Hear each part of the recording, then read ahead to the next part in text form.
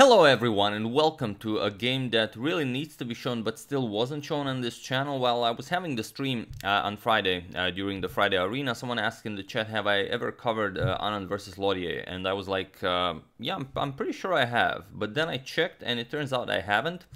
So that's why I'm showing it now. Now this is a true masterpiece. It's one of, I think Anand's definitely one of Anand's greatest games, on par with that Levon Arjan versus Anand in the 2013 Tata Steel Masters, the game for the ages. If you haven't seen it, do check it out. I will also put a link to that game in the description below.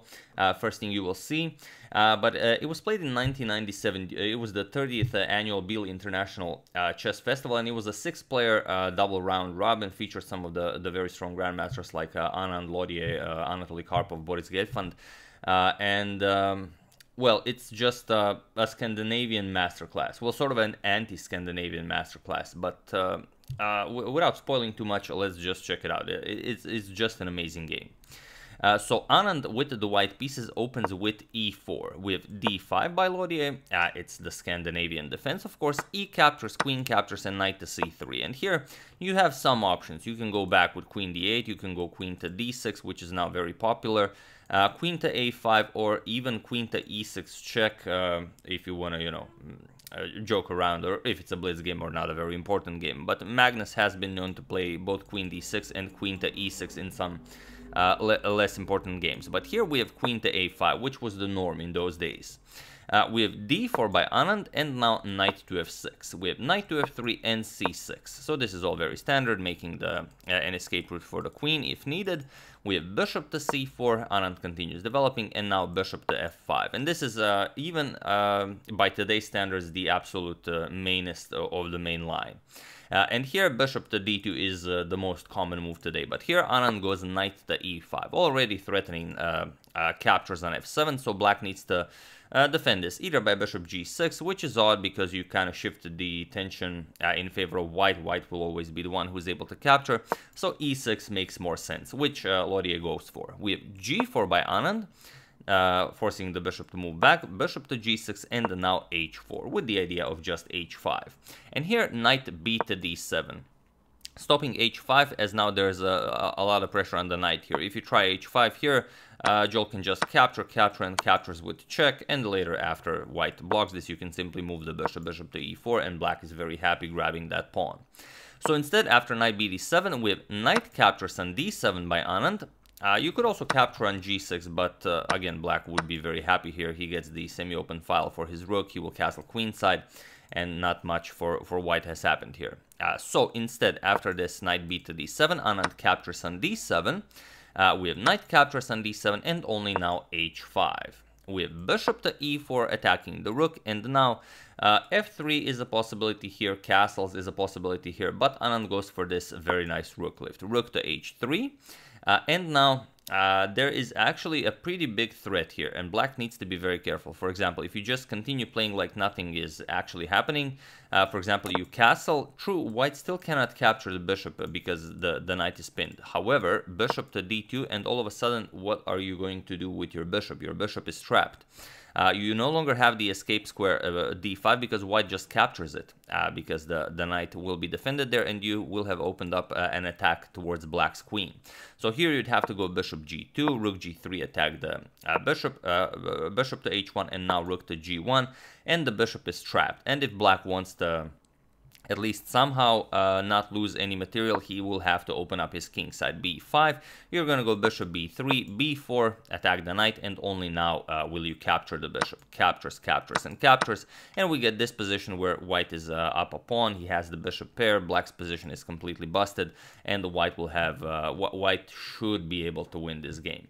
So it's a really tough position after this rook to h3 for black, and black really needs to decide how he will tackle this. So first, Lautier goes for bishop to g2. He attacks Anand's rook. We have rook to e3, and only now knight to b6. You could now shift the bishop to d5. It's possible, but he wants to get the knight over to d5 to put more pressure on the knight and on the rook on e3. So knight to b6, attacking the bishop, bishop d3, and now knight to knight to d5, attacking both the knight and the rook, well, now there's just a double attack on the knight, the rook is under attack, so it's not an easy thing for white to figure out what to play here.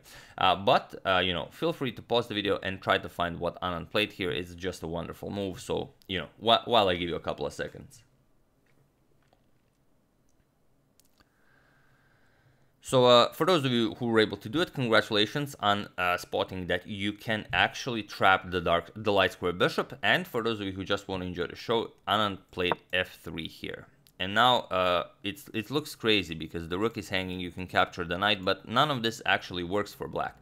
Because if knight captures rook, and this was played in one game, and white just won a very nice game, bishop captures, and now you're still gonna lose this bishop, just king f2, and there is no way for this bishop to escape. You're just gonna grab two pieces for the rook.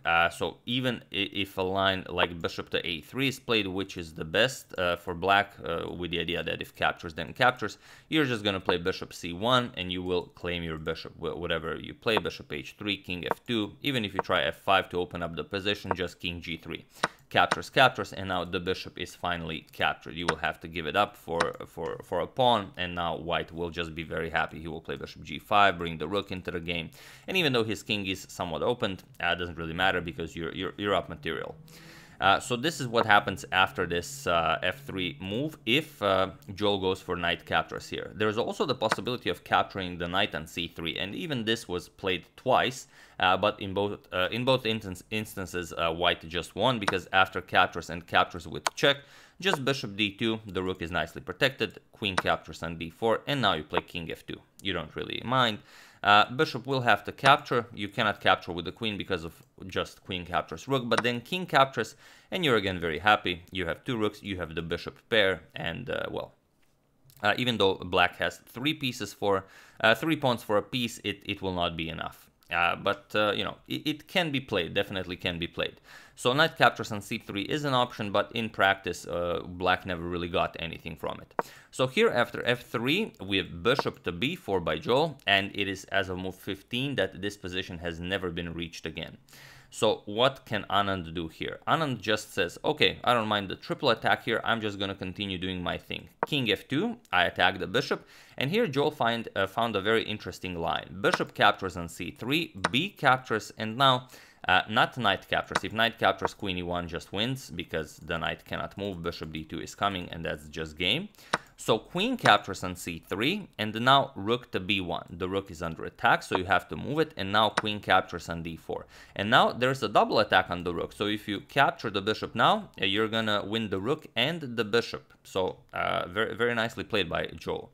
And here the problem is, you can't really do this. If you go for it, then just captures, and captures. You could go for b7, but black just castles here, and well, you're up the exchange, and black will have a winning game. So here, after queen captures on d4, we have rook captures on b7 by Anand. And here Anand says, I don't mind if you capture here because you're not castling. Your king is staying in the center of the board. Point is that if castles, just bishop captures on h7, and the queen is lost. After you capture this, queen captures on d4, and white wins. So here, instead, after this rook captures on b7, Lautier played rook to d7. Now, after the knight moves, the queen will be defended, and also there's a lot more pressure on white's queen here on the d file.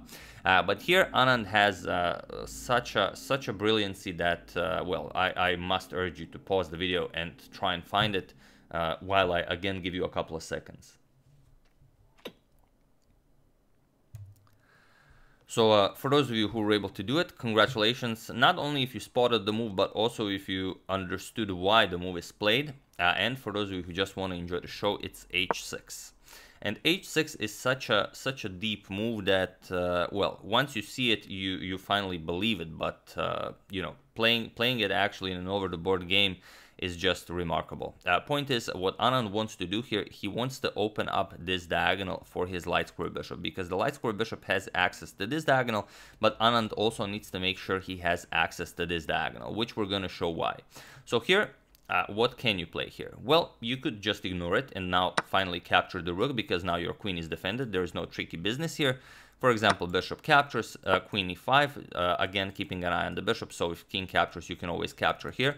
But now comes h captures on g7, rook g8 and queen to c1, defending the bishop, and you're going after the light square bishop. This is what this game about. This entire game is about this light square bishop being trapped here, and it's the main reason why all the tactics work in Anand's favor.